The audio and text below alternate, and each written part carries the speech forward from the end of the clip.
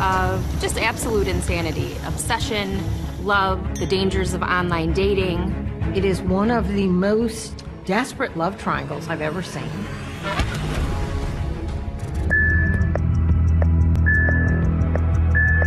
My phone starts blowing up with texts from Carrie. I hate you. You ruined my life. They'd been dating for just 2 weeks. And he couldn't believe that this woman that had just seemed so easygoing was this deranged. She was flat out stalking him. Carrie's rage seems to be focused on his ex-girlfriend, Liz. He had absolutely no idea the nightmare that his life was about to turn into. She says, I have Liz tied up in the trunk of the car. You need to call her right now and tell her you hate her. She's a whore, otherwise I'm gonna kill her. This investigation is about to take a left-hand turn that is mind-boggling. Could it be that the so-called stalker has actually been dead this entire time? I mean, what? Almost too crazy to be true, except it's all true.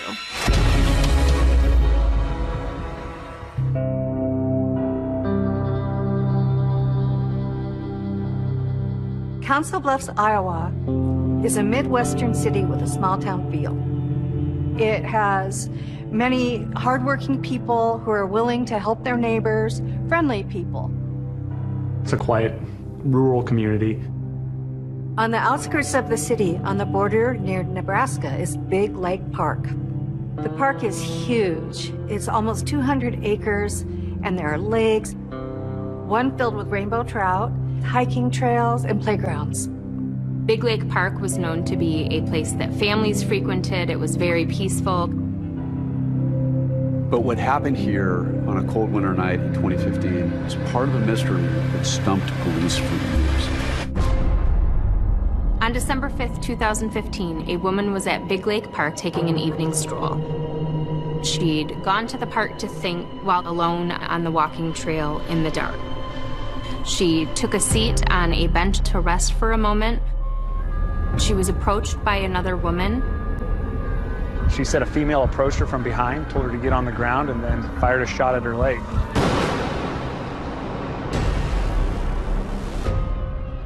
She said the female ran off into the woods, and then she felt it was safe, so she walked this pathway and called 911 because she had left her phone in her car.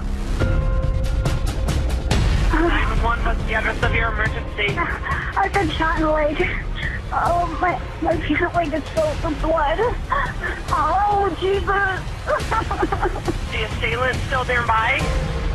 I don't think so. They took off running. Do you know what she looked like at all? No, she was behind me. Council Bluffs police responded. They had a helicopter over, could not find a suspect. This was a shocking event to have occur, but no one was able to find this woman with a gun running through Big Lake Park. It's a mystery that started 3 years earlier, 10 minutes from Big Lake Park in Omaha, Nebraska, with a man named Dave Krupa. Dave Krupa was a 35-year-old mechanic. I was so fascinated by the fact that Dave Krupa was just a normal guy, a really nice guy. He wasn't the kind of guy you'd expect to find in the middle of a murder mystery. My name is Leslie Rule, and I'm an author. Leslie Rule was so intrigued by this story that she wrote a book about it called A Tangled Web. For fans of true crime, her last name might sound familiar. Rule is the daughter of legendary true crime author Ann Rule, who wrote the book The Stranger Beside Me about her friendship with Ted Bundy.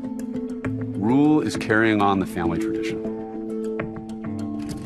Dave Krupa liked women. He made no secret about that, and he made no apologies. Dave Krupa was recently separated from Amy Flora, his long-term mate. They had 2 children together. They'd been together for 12 years. And he was on his own for the first time in a very long time. Dave Krupa moved to Omaha in 2012. He got a small, kind of sad single dad apartment, and he got a job at an auto repair shop there. I didn't know how to venture back into the dating pool. I'd been out of it for a long time, so I felt pretty rusty. I was sitting in an apartment by myself at the time with no furniture, so internet dating was the thing. That was the way to go. The first person Dave met on an online dating site was a woman by the name of Liz Gollier. Her full name is Shanna Elizabeth Gollier, but she went by her middle name, Liz. Liz was a single mother with 2 children, and her kids were about the same age as Dave's kids. She had a business, Liz's Housekeeping. Liz loved taking selfies and sending them to her friends. I thought Liz was very pretty. I was attracted to her right away, so then we set up a date. Dave's first dates with Liz were at a coffee shop, and they just sat and chatted. She was sexy, she was bright and shiny, and she was very engaging. They had a lot of fun together, they got along really well, and it was just a very casual thing. Dave was upfront. He absolutely did not want a commitment. He just wanted to have a little fun. And he was clear with every woman he met that that was the case. And Dave was starting to meet a lot of women. Mary, Kathy, Joyce, Beth, Margaret, Sandra. If the chemistry was there and the woman was willing, Dave was more than happy to explore a sexual relationship.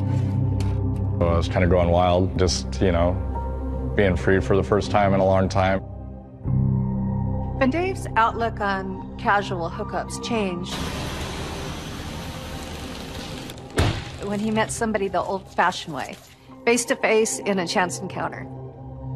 6 months after I met Liz, I'm at the counter managing the shop, and I'm the person greeting customers when they come in, and an extremely attractive woman walks in the door. It's a woman named Carrie Farver. She brought her Ford Explorer into his shop to be worked on, and she was beautiful. A light-hearted air about her. When we looked at each other, there was a little spark. You know, we both smiled. You know, you feel that sometimes. Carrie Farver was a 37-year-old single mother to a 14-year-old son. She was a computer programmer at a big firm in Omaha. She's showing me something inside the vehicle, and we're standing there, and we're very close, you know, within a couple inches of each other, and there's some tension. Carrie talked to me about meeting Dave, and she was like, you know, this guy, totally not my type, but there was just something there. Then a few days later, he came across her profile on the same online dating site that he had used when he met Liz. So Carrie and I ended up going to Applebee's for our first date. We hit it off. As we're getting up to leave, I asked Carrie if she wanted to come over and hang out, and she said yeah. So we went back to my place, we shared a kiss, and then it got a little hotter and a little heavier, and then Carrie stopped and said, okay, if we're gonna do this, and this implying sex, that's all it is. You're not my boyfriend, I'm not your girlfriend. I felt like I hit the jackpot with that. I couldn't have wrote it better. One slightly awkward thing, the night of Dave and Carrie's first date, Liz Gollier came by Dave's apartment to pick up some things that she'd left there. I walked Carrie out the front door, and she walked right by Liz, and they probably saw each other for 6 seconds. It was just a brief encounter, maybe 10 seconds or less, but this encounter would go on to have lasting ramifications for all 3 of them. Carrie didn't seem at all bothered by her encounter with Liz. In fact, she didn't even mention it when she visited with her friend Amber.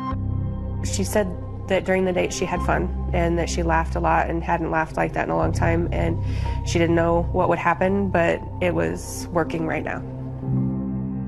Carrie's job happened to be right around the corner from where I lived versus an hour from where she lived. She had a big project coming up at work. She was working very late hours. Dave offered for her to stay at his house so that she wouldn't have to make that commute back and forth. I mean, at this point, I've known her 2 weeks and she's got a key to my apartment. I was feeling pretty comfortable with her. November 13th, 2012, Dave wakes up and gets ready for work, and about 6:30 a.m. he leaves for work for the day. I give her a kiss and I say, I'll see you later. When Dave said goodbye to Carrie that morning, he had absolutely no idea the nightmare that his life was about to turn into. My phone starts blowing up with texts from Carrie. I hate you, you ruined my life, what is going on? I was blown away.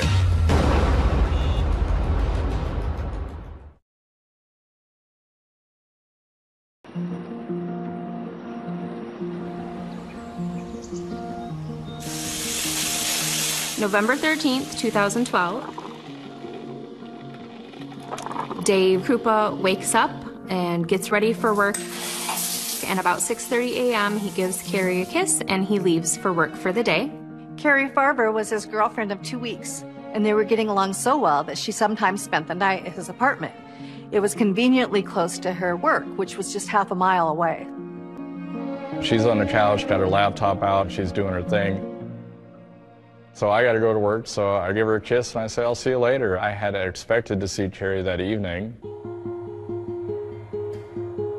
Mid-morning, Dave received a text, and he glanced at it. It was a message from Carrie. She texts me and says, let's move in together, which was very left field because we had already talked about that not happening. As soon as I can, I text her back and say, I'm not interested, I can't do that. We haven't known each other nearly long enough for that. And almost immediately I get a message back that says, fine, I hate you, I'm dating someone else, I don't want to see you anymore. Go away, lots of profanity. I didn't know what to think. I was blown away. She just changed very quickly from the fun and happy person that he had known just that morning. It was a day, maybe a day and a half of radio silence, and then my phone starts blowing up with texts from Carrie along the lines of, I hate you, you ruined my life, you're a terrible person. I thought, okay, I don't need this in my life. I dodged a bullet. They'd been dating for just 2 weeks, and he figured that maybe she'd been putting on an act, and she wasn't who he thought she was. So who was Carrie Farber? She grew up in this small town called Macedonia, Iowa. Macedonia is a very small town. It's a very nice place to raise kids because you can let your kids walk down the street without worrying. They can ride their bikes around town, and just a friendly place to live. Carrie was very close to her mother, Nancy. They talked every day. She had a lot of friends. She was very gregarious. By all accounts, Carrie lived fully. When you look at the photograph, she's vivacious. Her hairstyles are constantly changing. She's experimenting with her look and with her life. You noticed Carrie when she walked into her room. She had a laugh, she had a smile. You were drawn to her.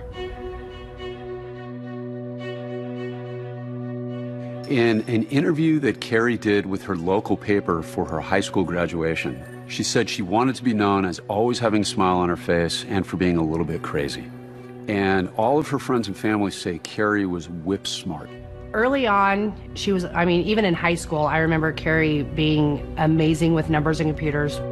There was a turning point in Carrie's life when she was 22 years old and got pregnant. The relationship with the father didn't work out, and Carrie became a single mom. She decided she was going to bring the baby up by herself. She was going to have that baby no matter what and be the best mom she could be. Max was always at the forefront of what Carrie did. He was her number one. She just doted on him all the time.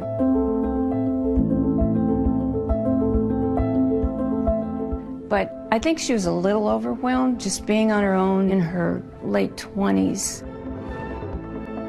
She started developing depression.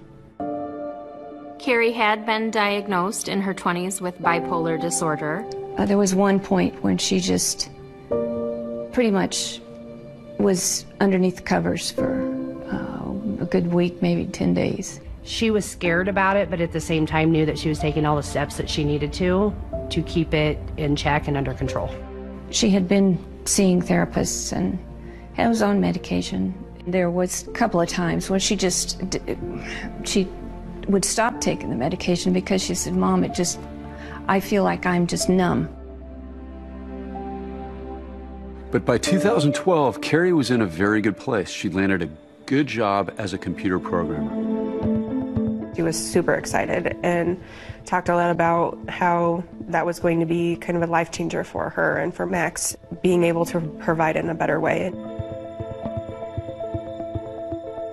Max was just going into high school. Carrie was so excited about classes he was taking and the sports that he was playing. Ride the waves, Max. She was his cheerleader. There's some video of Carrie urging on Max as he's water skiing. Carrie also had a new guy she was dating, Dave Krupa.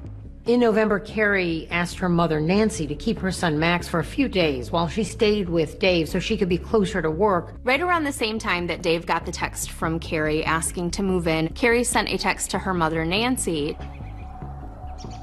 I started getting text messages that said that she was taking a job in Kansas, which totally threw me. When I said something to Max about it, he said, well, she had kind of looked at a job down in Kansas. He thought possibly there was a job down there she went to. So I texted her back, and she would not call me and talk to me. Normally I would talk to her at least once a day. It was starting to concern me that she wasn't calling me. But Nancy figured she'd see Carrie soon because Carrie's half-brother was getting married in just a few days. Her son Max was to be an usher, and she promised Max that she would return for the wedding. I was needing to know when she was going to pick up her son to go to this wedding. She wasn't answering me. Carrie didn't show up to pick up Max, and she didn't call. Everybody was stunned. That was the final straw for Nancy. That's when I reported her missing. I called the sheriff's office, and they had somebody come out, and they took my report. Nancy mentioned to the police that Carrie had been diagnosed as bipolar. I said, well, yes, she was on medication. The police jumped on that and said when somebody who's bipolar stops taking their meds, sometimes it can start some really erratic behavior. They didn't take it too seriously. She was a grown woman. She was still communicating with people. I just wasn't getting a very urgent reaction from the police, and they just weren't concerned about it. Things are going to get stranger and scarier. Carrie writes, my favorite thing to do is stand outside your window and stare at you. Don't know how many times I changed my phone number. She was no longer just ranting at a boyfriend that things didn't go well with. She was flat out stalking him. What do you do when somebody invades every space of your life? This man's life is about to become terrifying.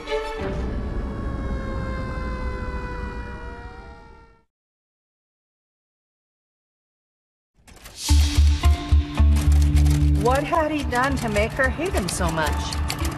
In the space of a couple of hours, she had gone from what seemed like the perfect woman to a spiteful, foul-mouthed nut.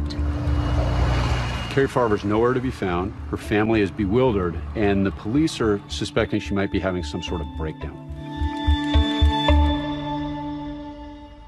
As for Dave Krupa, in the days since receiving her first bizarre text messages, he receives a barrage of angry messages. She started texting him a bunch of profanities, calling him names, telling him she hated him. They were bad, and they were just all about how bad of a person I am. Carrie was acting like a woman scorned. Her messages were filled with jealousy and rage. Carrie's rage seems to be focused on his on-again, off-again ex-girlfriend, Liz, who he had dated before Carrie. Which is confusing to Dave because Carrie seemed to be so unaffected by her first interaction with Liz. And Carrie is contacting Liz directly, too. Liz gets into contact with me and says that now Carrie is harassing her via text and email. She was very upset. She wanted to know how this woman that she just had this chance encounter with at Dave's apartment got her phone number, got her email.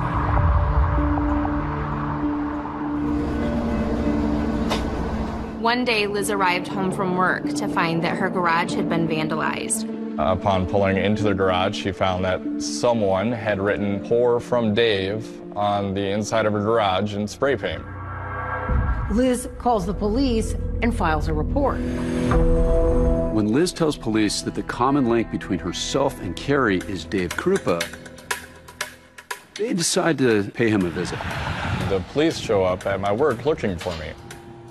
and they didn't look very friendly. I was the last known person, or at least the assumed last person, to see her. As soon as they're looking at me with those policeman eyes, that got me pretty rattled.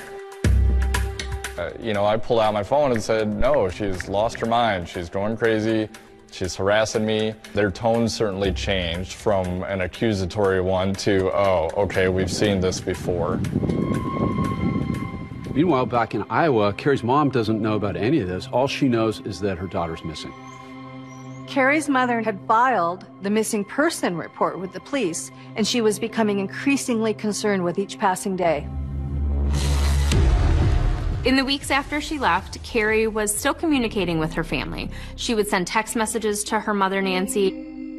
When I'd get text messages, I would just say, please call me. I just need to hear your voice. And she would say, well, this has got to be good enough for you. And Maxwell started getting texts saying, we're going to be moving you down to Kansas. You're going to go to school down there. And he was really scared. It was just shocking to me. Nancy is so concerned that she takes over guardianship of Max in Carrie's absence. In addition to her brother's wedding, Carrie was missing more family events. She was absent for her own birthday. She missed Thanksgiving. She wasn't around when her son Max turned 15. She even missed her own father's funeral. And when she didn't come home for that, her mother knew that something was very, very wrong. Carrie texted, I'm sorry I missed the funeral. Nancy responded, the only way I will know that this is you is if you call me and I hear your voice. The weather had changed. It was starting to get colder. We went into her house, and I noticed her winter coat was sitting on the chair. And I thought, she doesn't have any warm clothes with her. What is she going to do?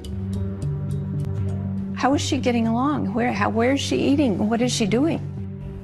It was terrifying. It was scary not knowing where she is. Okay, maybe she had gone off her meds. There had been times in the past when she had thought, maybe I don't need these. The text got mean at one point, too, and saying that I wasn't a good mother and that I was controlling. In the middle of that bleak winter, only one thing was certain. People were afraid.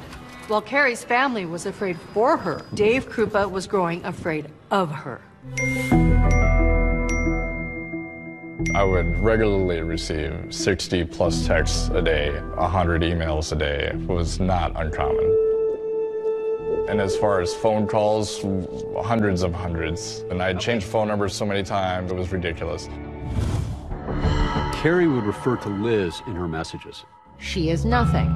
She's a fat cow. She looks like she lost her puppy. Maybe she'll do us all a favor and kill herself. LOL. She wrote to Liz, if you don't keep your hands and lips off my man, I will hurt you. And she seems to be everywhere. On one specific occasion, I was sitting in my lazy boy with my feet up, watching TV, trying to relax, and it's nighttime. And I get a text saying, I see you, you're sitting in your chair with your feet propped up, wearing a blue shirt, and those things were true. She was no longer just ranting at a boyfriend that things didn't go well with. She was flat out stalking him. Carrie writes, my favorite thing to do is stand outside your window and stare at you. Then finally, there's a clue. One night in January, about 2 months after all of this started, Dave came home from work and there was a vehicle in the parking lot. He got closer to the vehicle and he recognized it to be Carrie's Ford Explorer because he knew it very well. That was how they met. He had worked on the vehicle. So I took a picture of the license plate, sent it to the police. He had no idea at the time how big of a piece of evidence this would turn out to be.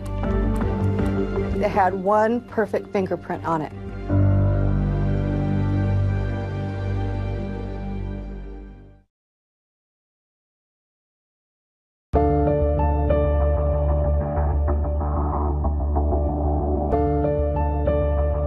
In the weeks following Carrie Farver's disappearance, police in 2 different states are trying to find her, but for 2 totally different reasons.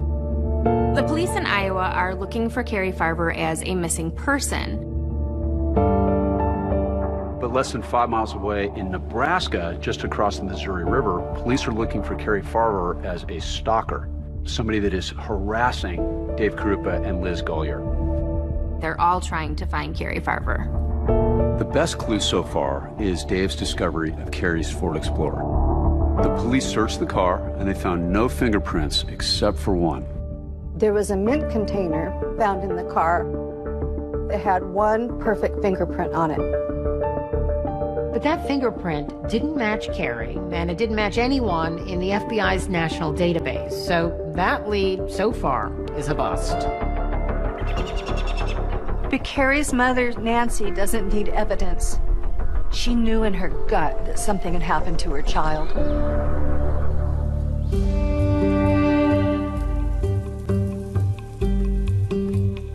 I'd lay awake at night because every kind of scenario was going through your head as to what had happened. After Carrie's father, Dennis, died, Nancy Rainey had a dream.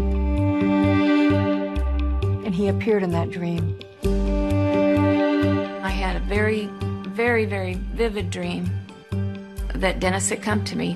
And he said, "Nancy, don't worry about her. She's with me." But, of course, I was always kept hoping that we'd find her, that she was okay.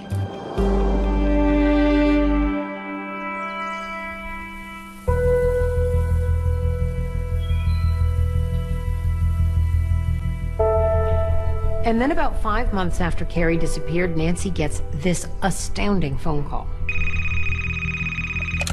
I get the call from a gentleman that says that Carrie is at the Siena Francis homeless shelter and that she wants you to come pick her up. My heart just started. I was shaking, and I thought, oh my God, we're gonna bring her home. She's gonna be okay. This was the first big lead they had since the finding of Carrie's vehicle that they thought might lead to finding her. So we go over there and we meet up with the investigator. The police had met them there, and they asked Nancy to wait in the car while they went in. And they came back out a few minutes later shaking their heads. Carrie wasn't there. It was such a letdown, and I was just devastated. I get this raising my hopes, and then it's dashed again. Carrie's friend Amber also got a message from Carrie saying that she finally wants to come home. She said, "Hey, I made a really big mistake, and I took off for a while, and I'm ready to come home now." And I was like, "I'm here. Let's get you home." I could never get her to say that she would meet me anywhere. Carrie's son Max is losing hope, but just in case, he reached out to his mom on Facebook. All it said was hi, and she immediately wrote him back, "Hey little man, how are you?" He asked her to answer 3 questions to prove that it was really her. What his middle name was, what the name of their first boxer was, and what his best friend's name was. And she never responded to that message. Then Carrie posts on Facebook, "I've answered enough questions to prove myself. I'm not missing, I just don't want to come home right now."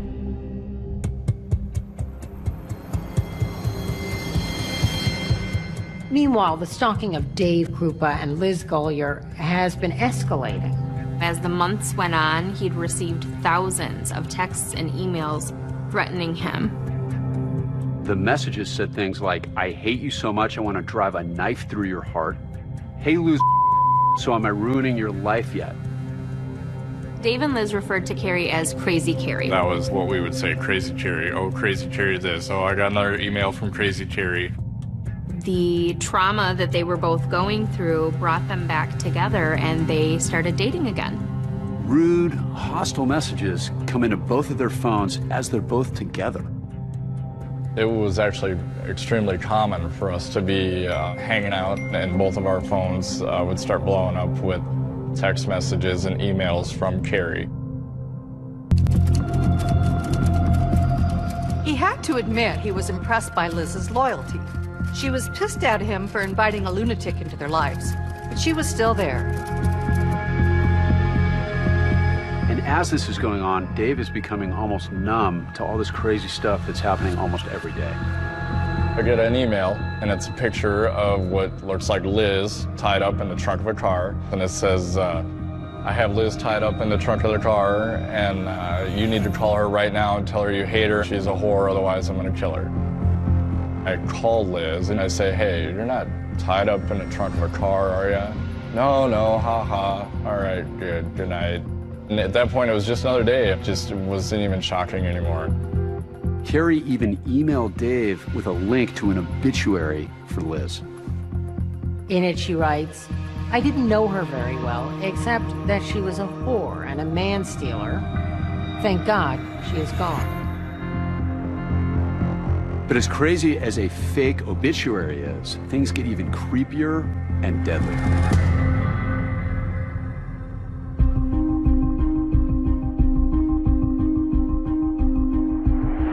I get a call from Liz, frantic, freaking out. My house is on fire. Somebody's burned my house down. So I go over to Liz's house, and there's fire trucks all up and down the street, and there's firemen walking around, and there's hoses, and they're pouring water into place. Luckily, her children were not home, but many of her belongings were still there, including 2 dogs, a cat, and a snake, and they all were killed in this fire. There is audio of the officer at the scene talking to Liz about the fire. From what I've seen so far looking inside, it's pretty obvious it's an intentionally set fire. The guy that I'm seeing, he has a girlfriend that he dated for 2 weeks, and she's been stalking me since November. Do you know her name? It's Carrie, C-A-R-I. But she has made threats towards me and my kids. She would kept texting me telling me she wanted to kill me and my kids. You would think they were married as much as she's stalking me. She won't leave me alone. She will not go away. I just wish she would go away. Well, I felt very bad for Liz because I felt like I brought this crazy person into her life. 2 months later, Carrie strikes again. Dave's auto shop is vandalized with a message for everyone to see. Dave beats women in fluorescent orange spray paint. I tripped out. I mean, this is my job, and this is on a main street. Dave became a nervous wreck. He purchased a gun. He was always on edge. It makes you paranoid. You can't rest, you can't relax. You're always wondering when something else is going to happen and if it's going to escalate. We were in bed, getting ready to go to sleep, and the next thing I hear sounded like a gunshot.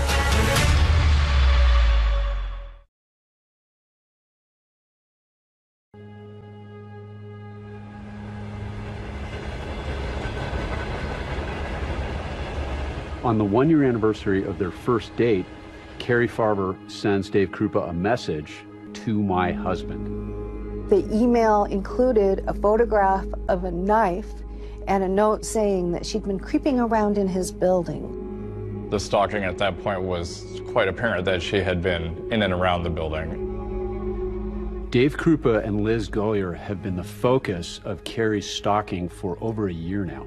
And this has bonded them, but their relationship isn't really serious. We were seeing each other, but she was doing her thing and I was doing mine.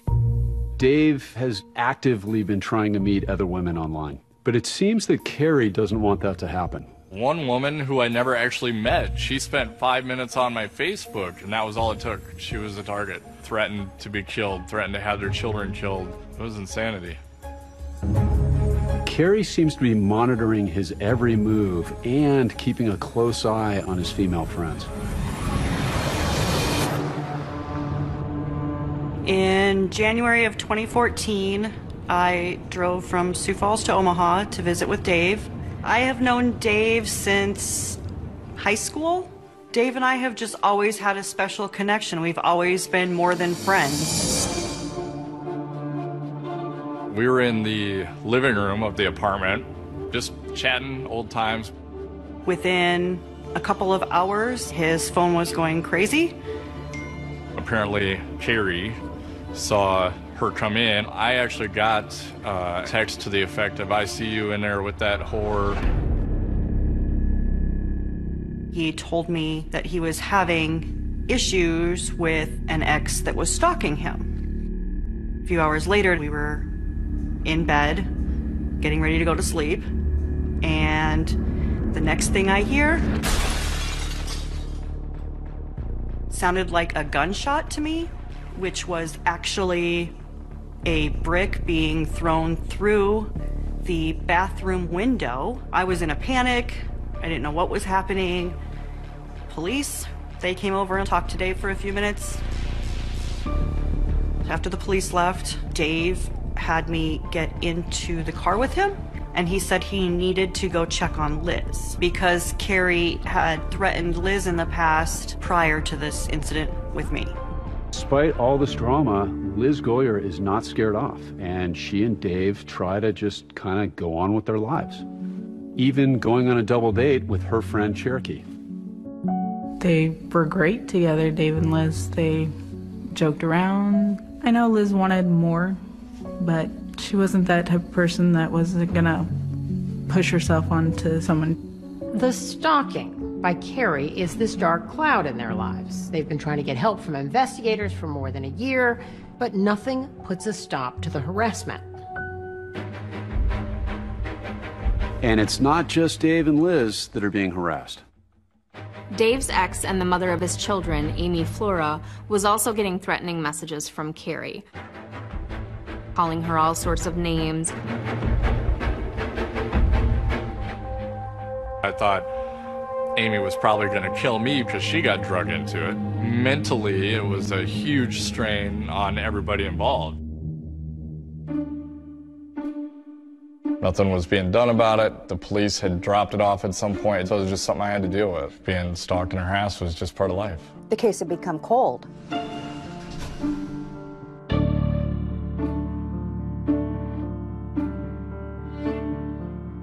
Detectives Ryan Avis and Jim Doty worked at the Pottawatomie County Sheriff's Office in Council Bluffs. Neither Avis nor Doty had actually been working on the case of the missing Carrie Farver, but they'd been aware of it in the police department. We'd heard about the case. It was kind of water cooler talk around the office. It intrigued us because it was a single mom who was very into her kid and family, and it just didn't make sense to us that she just vanished. Is there more to it, and is there something else that we're not seeing? It was something that we were both interested in just talking about it, but we didn't have the case file.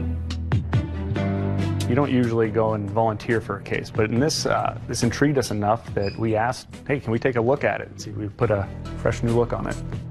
Doty and Avis asked their superiors if they could take another look at the Carrie Farver case. And so they began looking at it from a new angle. Jim's gonna work it like she's dead, and I'm gonna work it like she's alive. I'm gonna try and prove every which way I can that Carrie is still alive and is out there, and Jim's gonna try and prove every which way that she is not. Carrie's checking account had no activity. It's not normal for adults to just up and leave and literally spend no money, no one's seen them, and no one's heard their voice. It just didn't make sense. And one of the things about these text messages, they don't look like they're written by Carrie. They're filled with spelling errors and grammatical errors. And her mother said Carrie never would have sent messages like that. Detectives Doty and Avis were aware that Carrie had been diagnosed as bipolar, but they didn't think it had anything to do with why she went missing. How many people in the world are bipolar and they don't just go missing for no reason, whether they take their meds or don't take their meds? And life had been good for Carrie Farver. In fact, it had never been better. She had a good income, a good house. I had come to the conclusion that I could not prove she was actually alive. This is a turning point in this because they start to contemplate the idea, could it be that she's actually been dead this entire time? So if Carrie Farver was dead, what happened to her after she left Dave's apartment on that early morning 2 years before? The decision made by Doty and Avis to reopen the case would be a true turning point. If not for Detectives Doty and Avis, chances are this case would never have been solved. They smelled a big fish, a big problem, something really weird. This investigation is about to take a left-hand turn that nobody saw coming. That is mind-boggling. Everything you thought you knew was a lie.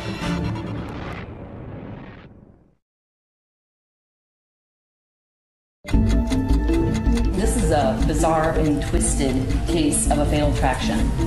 It's about an obsessive woman that would stop at nothing to get what she wanted. It was just another one of her schemes to bring Dave back into her life and make herself look like a victim. How did I not see anything? And how could I be so naive or so stupid or so gullible? It changed this from a missing persons investigation, and now it's a homicide investigation. Is there anyone that you think would want to hurt Carrie? How could this person do this to my daughter? For what reason? The key to the case is figuring out if Carrie is not alive, who has been actually sending these messages to Dave and to Liz. This isn't good. So now this person is armed. They've already proven to be dangerous. It was like the killer wanted to keep a keepsake of what she had done. It was just chilling. Holy Christ, this is despicable. With no body, no murder weapon, no witnesses. I mean, what?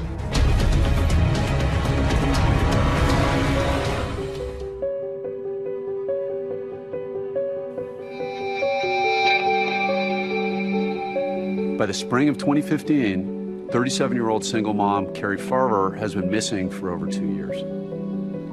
Nobody has seen her and nobody has heard her voice.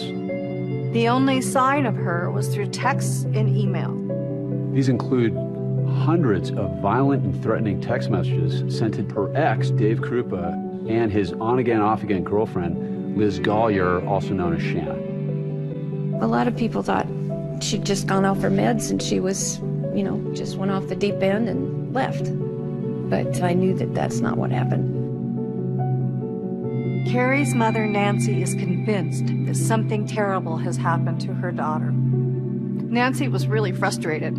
She felt the police weren't taking her concerns seriously. While maternal instinct is the most powerful of intuitions, it's not unusual for a mother's concerns to be ignored. Carrie's mother was not the first woman in the throes of panic to be ignored by people in a position to help. I knew what my daughter was like, and she wouldn't stay away this long. Something has happened. It was as if nobody believed Nancy that something terrible had happened to Carrie until Detectives Jim Doty and Ryan Avis appeared on the case. By the time Avis and Doty took over, the case had become cold. What we did first was just go back to the case file. We started looking through everything that the previous investigator had. To me, the thing that was glaring was Liz. This lady had no involvement in Carrie's life until all of a sudden she went missing.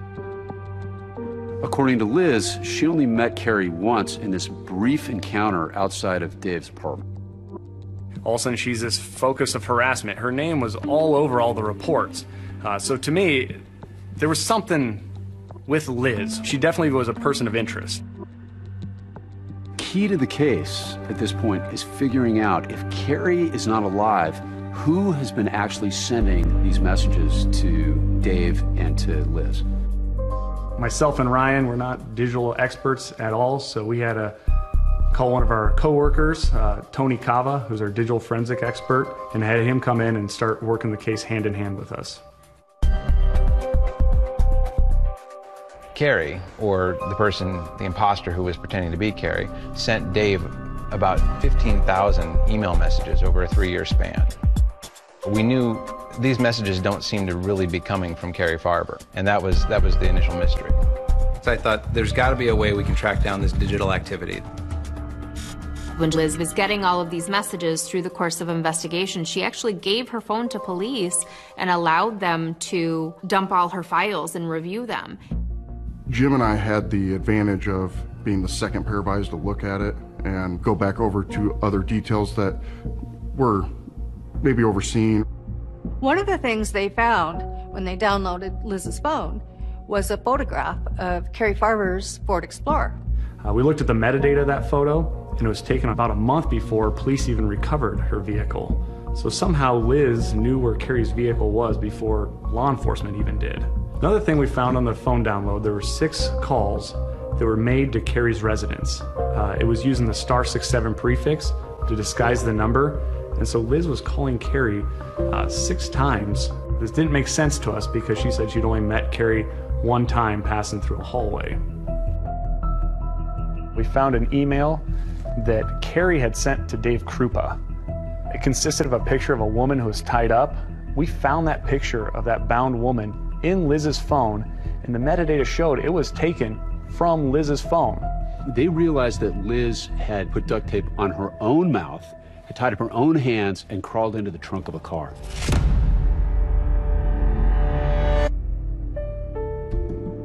I wanted to go talk to Nancy and tell her that I believed her. I believed her daughter didn't just vanish, that her daughter didn't just leave her and her son alone, that I believe somebody was responsible for what happened to Carrie. But I couldn't tell her everything we knew at that time because it was still an active case. When he called, he said, "Can I come out and talk to you?" And I was just a little bit short with him because I thought, you haven't done anything so far. What are you going to do now? I said, okay. So he came out and he said, I just want you to know, he said, I don't think she left on her own free will. And that was the first time anybody in his authority position had told me that. She was happy to know that we had reopened the case and that we had made some progress. I honestly felt like maybe something was going to happen now. And this visit leads to Dodie and Avis looking at yet another clue. It's a clue that had come up earlier, but now with Liz Gollier in their sights as a suspect, their fresh eyes make all the difference. So when we went to interview Nancy, she informed us that she had received a picture of a check via text message. Right after Carrie disappeared, Nancy got a text from her, and it said that she had sold all of her furniture and she wanted Nancy to let the buyer into the house to let them pick it up. I'm to help this person go into her house and get her furniture out of there, and here's the check. She texted me a picture of a check from a person that was made out to Carrie. And it was signed Shanna Gollier, which we knew Liz Gollier, real name was Shanna. And this signature is yet another link between these 2 women, Carrie and Liz, who were supposed to be strangers. Granted, we didn't give us any answers on what had happened to Carrie, but we knew Liz knew more than she was telling us. All signs were pointing back to Liz. And then Liz herself goes to police with a new suspect. I look down the hallway and I see another investigator walking Liz down our hallway. And she says she's come to this stunning realization. It might not have been Carrie Farver harassing her all along.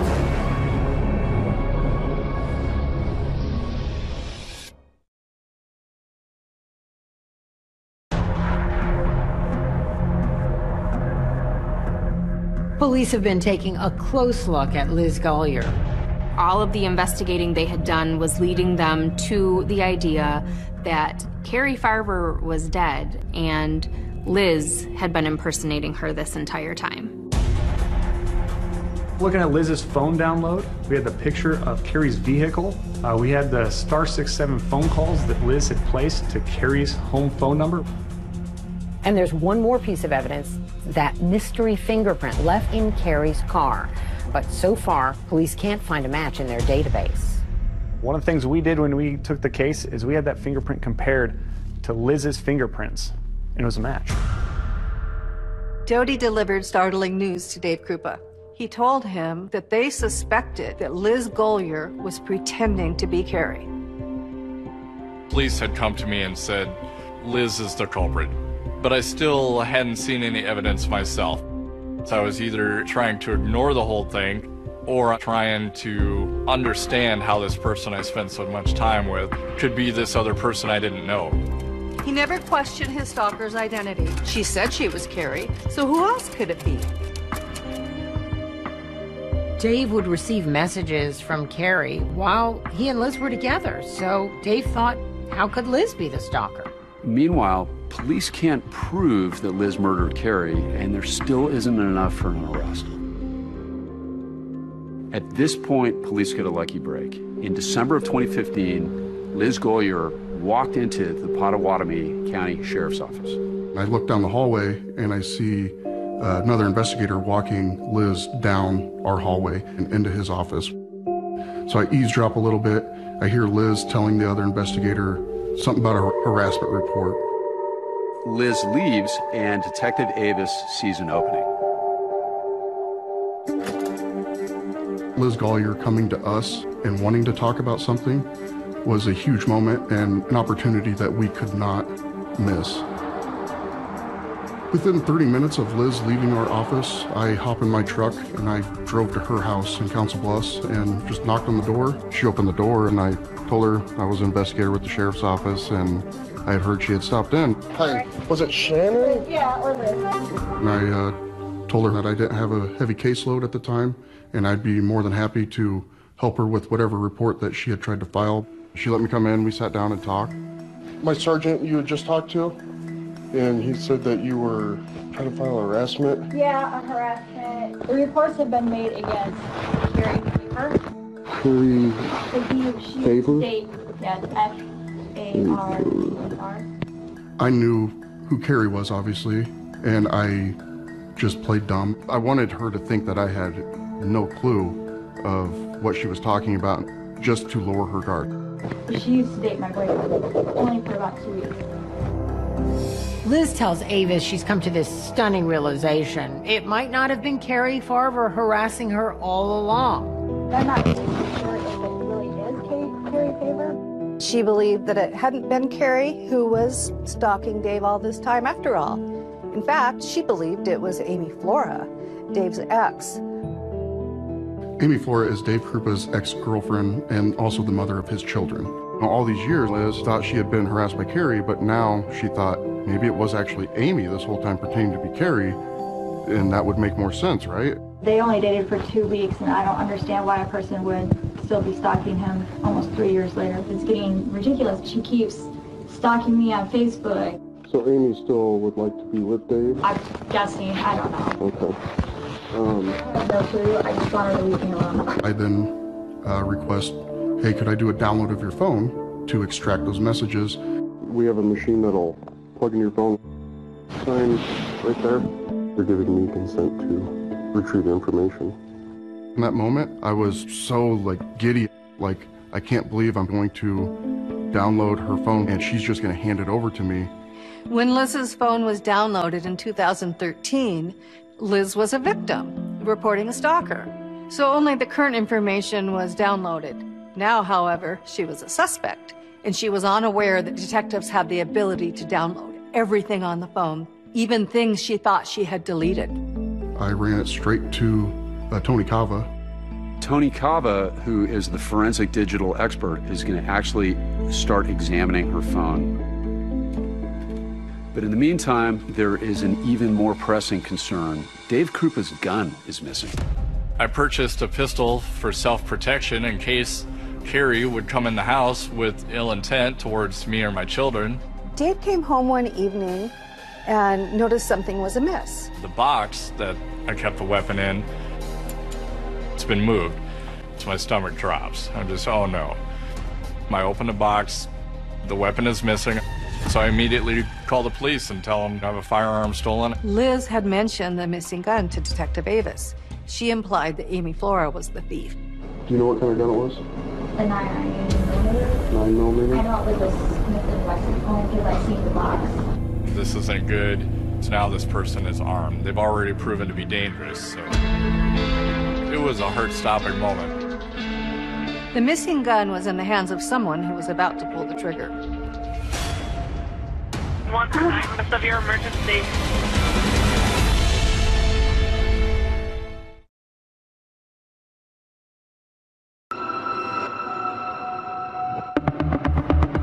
On December 5th, 2015, 6 days after Dave's gun was stolen, a call was placed to police from Big Lake Park in Council Bluffs, Iowa. It was Liz Gollier. She had been shot and she was bleeding alone on the walking trail in the dark. 911, what's the address of your emergency? Oh, yeah. I've been shot in the leg. Oh, God. Oh, Jesus. Liz Gollier came here to clear her head and walked out about halfway on this bridge and was approached by a female, she said, and the female came up behind her and said, "How do you like Dave?" And then told her to lay on the ground and shot her in the leg. Do you know what she looked like at all? No, she's behind me. Liz was shot in the thigh. I didn't do any permanent damage. There was a lot of blood, and she was rushed to the hospital by ambulance. At the beginning, Liz said she didn't know who shot her, but she kind of changed that story and eventually said Amy Flora shot her. Amy Flora, Dave's ex and the mother of his 2 kids. To police, this story makes very little sense. When I learned that Liz Gollier had been shot out here, I found it highly suspicious that the day before she felt the need to tell me that Dave Krupa's gun had been stolen too, and less than 24 hours later she is shot. I mean, it's just odd, to say the least. I never believed that Amy Flora shot Liz Gollier ever. She had an alibi, and the evidence just didn't point to there being anyone else in the park that night. It was pretty quickly determined that most likely Liz Gollier had shot herself. Amy Flora was cleared nearly immediately that evening. Another one of her schemes to bring Dave back into her life and make herself look like a victim. When the shooting happened, this is finally when Dave gets it. At this point, Dave can no longer deny the truth. It's Liz, not Carrie, who's been tormenting and stalking him for all these years. It was undeniable at that point. I knew it was her, and I knew it had to be my gun. It was like running into a brick wall in a race car. It'd be like if gravity just failed. The first thing my mind did was start to go back to all the things that had happened over all these years, and how did I not see anything, and how could I be so naive or so stupid or so gullible? Everything you thought you knew was a lie. For Dave, the frustration at this point is overwhelming. If they don't arrest her soon, I'm gonna kill her. Deputy Tony Cava is actually on a mission to prove Liz is the culprit. He has the recent download of Liz Gollier's phone and all of the messages that are supposedly been sent from Carrie Farber. He's spending hours of his own free time, more than 3,000 hours, trying to decipher where those messages actually came from. Liz signed up for upwards of 20 or 30 fake addresses that say they're Carrie Farber, and they're different variations on Carrie's name or even her real email address. Some of the very first ones came from carriefarber@gmail.com. I mean, they would, if you didn't look very closely and you received this message, you would think it was from the real Carrie Farber. His patience and his persistence pay off, and eventually he is able to trace the messages right back to Liz Gollier. Every account that we look at, every impersonated message, every text message, there's always a connection back to an account that she has, to a device that she has, or to her house. Cava also discovered that part of her ruse, Liz was using an app which actually allowed her to send messages and receive them at a later time. She was able to send messages pretending to be Carrie, and they would arrive while she was sitting on the couch next to Dave. From Dave's point of view, Liz couldn't have sent it because she was sitting next to him the whole time. It gave a perfect alibi to Liz. This must have taken Liz 40 hours a week, 50 hours a week. This seemed to be a full-time occupation for her, trying to stalk people and send them messages. For Doty and Avis, the mission at this point is to get more evidence to speed up the investigation. We brought her in for an interview about 2 weeks after she was shot. Doty tells her he's working on a missing person case. They're trying to find Carrie Farber. The case is regarding Carrie Farber. Are you familiar with her? Barely even know her. Yeah. Ran into her one time. Okay. Just bypassing her, going into Dave's apartment to pick up my stuff. We developed a bit of a ruse that we were going to employ on Liz.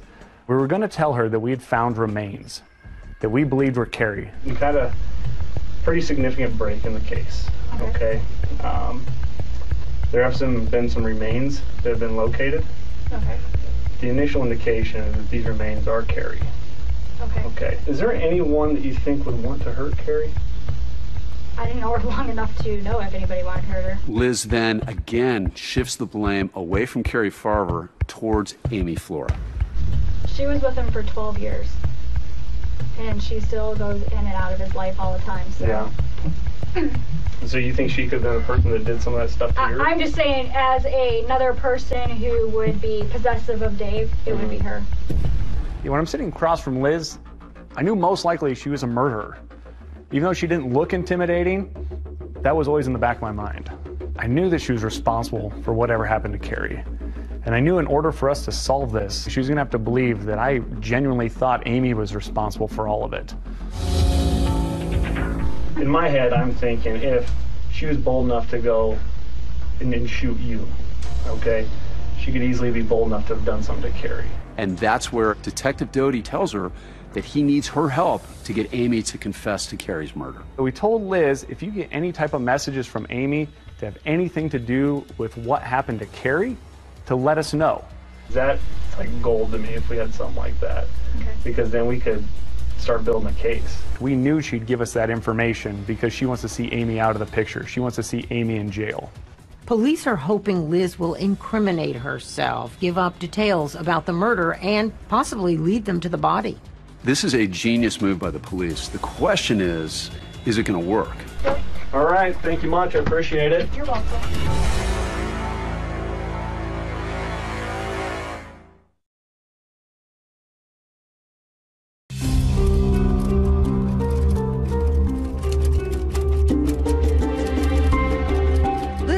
Had no idea that the investigators were on her tail, and they wanted to keep it that way.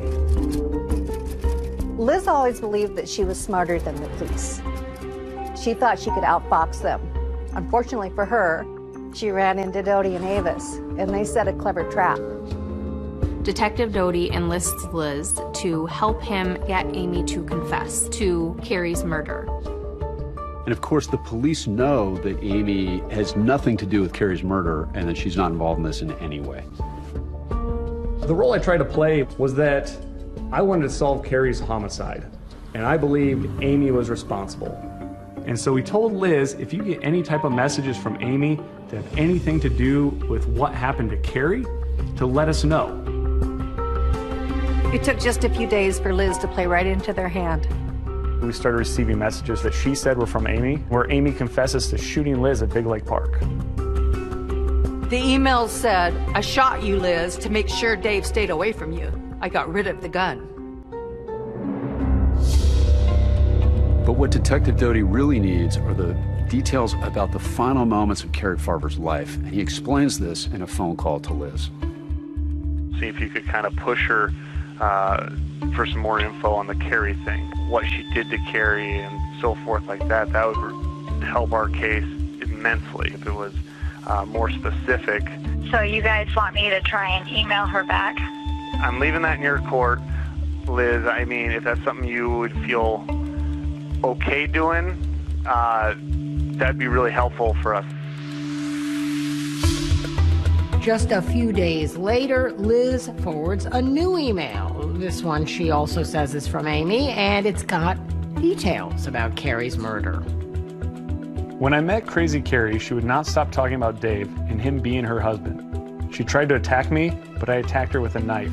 I stabbed her 3 or 4 times in the chest and stomach area, and then took her out and burned her. I stuffed her body in a garbage can with crap. The details were bone-chilling because they were graphic. At this point, Detectives Doty and Avis push Liz almost to the breaking point and use her obsession over Dave Krupa against her. Liz Golyer's worst nightmare was Dave Krupa. getting back together with Amy Flora and potentially reestablishing their relationship. So we decided that maybe we could nudge Dave Krupa into moving in with Amy. Shortly after that happens, I get a call from Liz. She's bawling on the phone, and she's so upset that Amy isn't in prison yet. Looks like the only person that benefited was her. So she gets to shoot somebody, and then she gets to kill another person, and then she gets to move in with Dave, and she gets to be free. And you guys aren't arresting her. Liz presses Dodie on why the Amy confession email isn't enough evidence to have her arrested. It's very graphic on what she did to her, and she's still not arrested. Trying to build a case is very difficult. I would tell Liz, hey, we need more information, things that only the killer would know. Within days, more Amy confessions appeared. She writes, I really did kill Carrie, and I did do it in her own car. These emails gave us Carrie's vehicle as a crime scene. So what we wanted to do is go back and look at that vehicle to determine if that crime happened there. This is the third time this car has been searched, but this time the police actually know what they're looking for. We opened up this door, we pulled out the passenger seat, and we pulled off the fabric off that passenger seat, and that's where we found that big red stain right in the bottom of the seat. It was a positive test for human blood. Felt like we had located the murder scene, finally. Tangible evidence, finally, instead of digital evidence. We took the DNA from the blood that we found on the seat, and it was a match for Carrie Farver's DNA. It's a huge moment. It changed this from a missing persons investigation, and now it's a homicide investigation. Omaha police are now pulled into the case since that's where the murder likely happened. I'm a cold case detective in the Omaha Police Department Homicide Unit. You take a handcuffs off. Detective Schneider wanted to talk to Liz. She had a warrant for an unpaid traffic citation, so that gave him an excuse to actually go arrest her and bring her in. The reason why you're brought down here in handcuffs is because you have a misdemeanor warrant here in Douglas County. Now, once she's actually in the interview chair, Detective Schneider tells her the real subject of their interview that day, Carrie Farver. Now, the reason why you're in this chair right now today is because you have a lot of questions that you need to answer for me. Her phone was at your house right after she disappeared. And I want to ask you how you can explain that to me, please. She's never been to my house. Your fingerprints are inside her vehicle. How would your fingerprints be inside her vehicle? I don't know, because I've never been in her car. You drove her car. No, I didn't. I've never been inside her car. I've never even been around her car. Ever. Your fingerprints are in there. No, I haven't. I'm not lying. I've never been around her car. I've never even seen it. She definitely was giving me the old evil eye. She was upset, you could tell, by being confronted. For years and years, people have been sending emails under Carrie's fictitious accounts. The IP addresses show up to whose house? Your house. I haven't had internet at my house. You definitely see a woman who thinks she's smarter than the police, who doesn't recognize that she's in a mousetrap. Are you going to sit in this chair and be remorseful? Or are you going to sit in this chair and be cold-blooded? Because right now, after 4 years, this family's been looking for answers.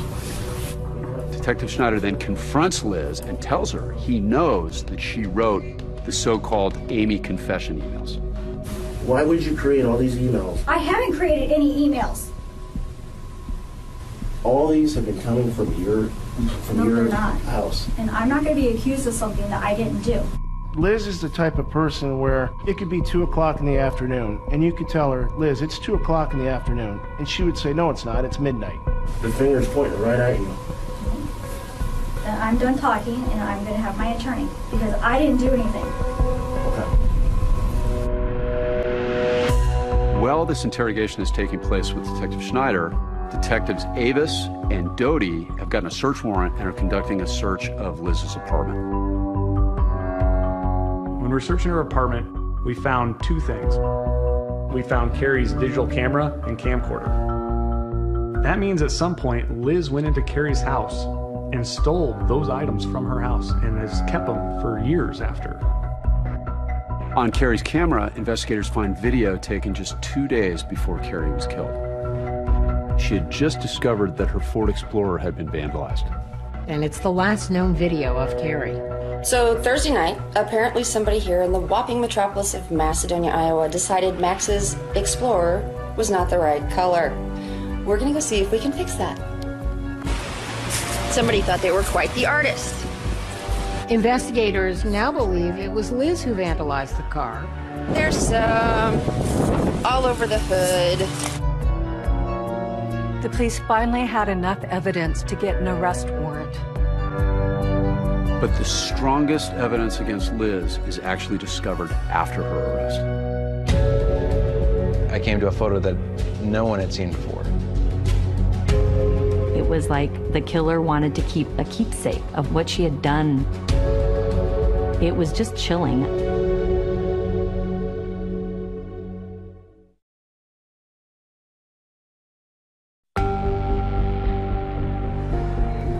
After they arrested Liz Gollier, of course, the next step is the actual preparation of the trial.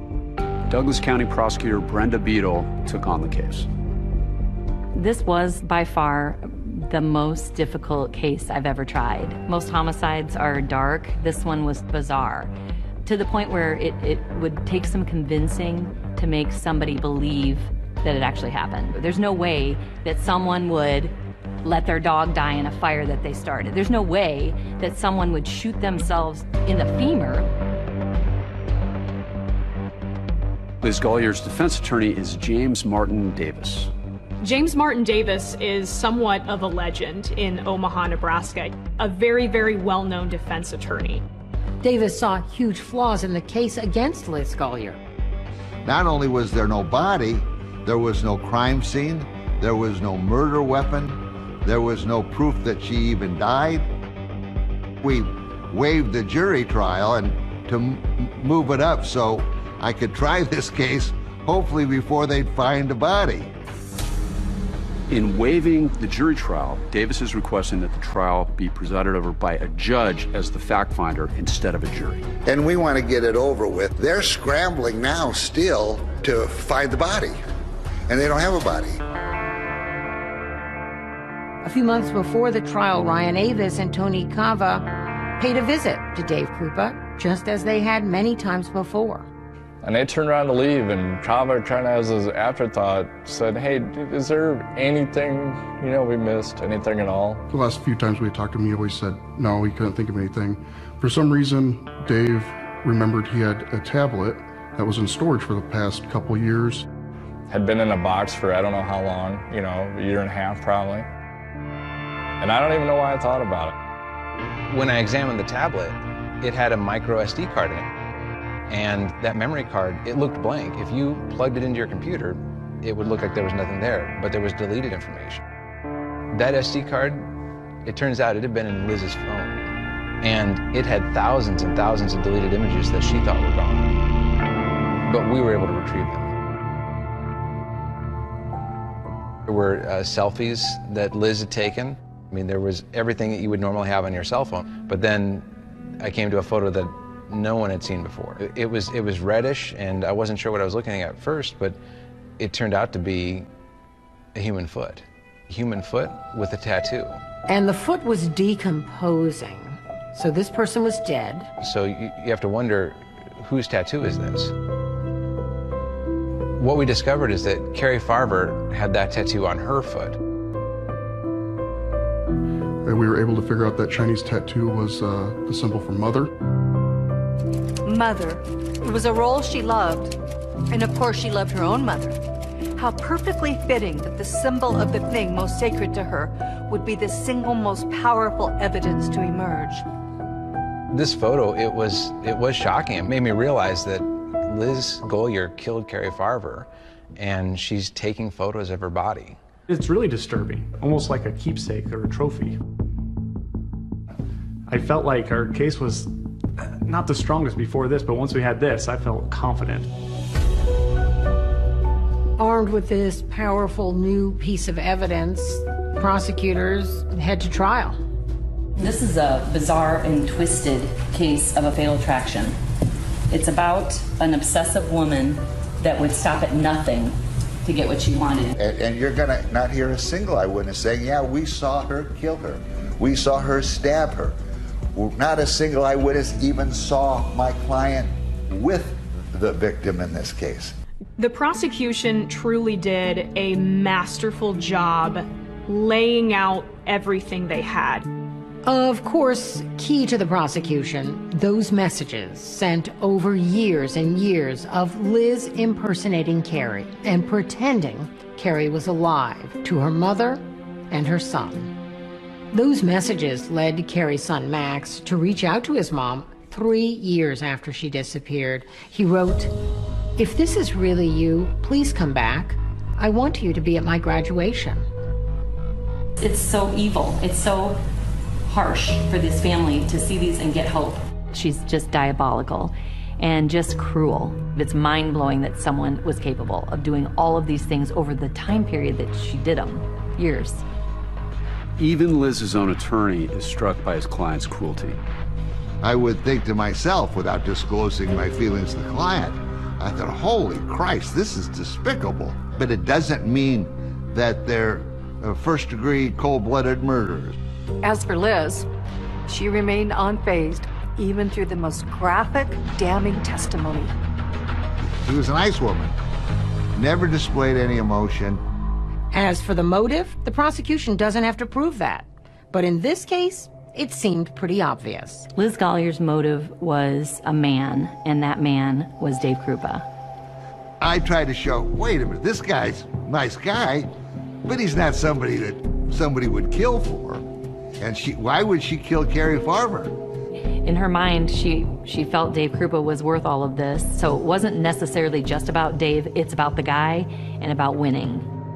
Despite the overwhelming evidence presented by the prosecution, there was no guarantee there was going to be a guilty verdict. Question was, would Nancy and her family get justice? How could this person do this to my daughter? And for what reason? For what earthly reason can you do this to anybody? And what is Liz Gollier's response to the accusations against her? I wrote to Liz and asked if she had anything she'd like to say.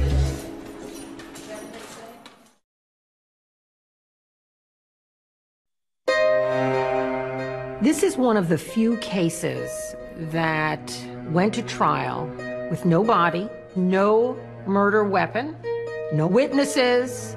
It's a hard case to prove, it's a hard case to make, and it's even harder to get a conviction. But the web Liz Gollier was weaving, well, she got caught in it. Instead of being the spider, she became the insect. The judge found Liz Gollier guilty of first-degree murder. Carrie Farver did not voluntarily disappear and drop off the face of the earth. Very sadly, she was murdered. Liz was sentenced to life in prison. I'm glad it's over with. And she's can't hurt anybody else anymore. I want Liz to go away and never do this to anybody again. Nancy and Carrie's son were foremost in my mind. They're unfortunately the ones that have to live with the repercussions.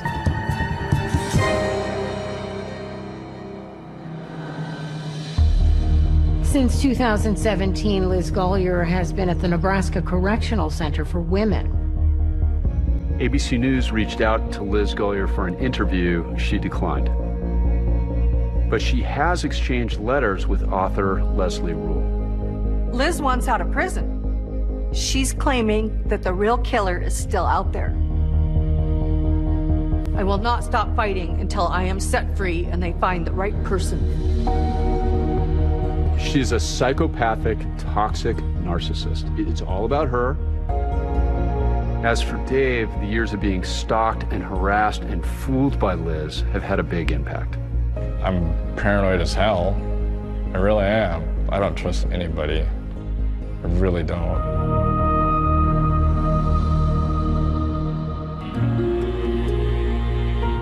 To me, Dodie, Avis, Chava, they're all heroes. Those guys, they mean the world to me. I can't thank them enough. they're my boys. You just kept thinking about Nancy and Max, and that's kind of what just kept driving us, is to get them answers. And it was important for us to clear Carrie's name because she was accused of stalking, she was accused of harassment, and she didn't do any of those things, and that's not who she was. It's almost like murdering the victim twice, because first she actually murders her as a human being, and then she's murdering her reputation and her memory. It's so fundamentally evil. You know, there's no fate bad enough for her. Carrie was only 37 when she died. I would just want people to remember her as the fun-loving, talented, smart woman that she was. And she loved her son, and she was a tremendous mother, and she was a hard worker. If I could talk to Carrie right now, I'd say I love you. I'm so glad that you were in my life. And I miss you terribly.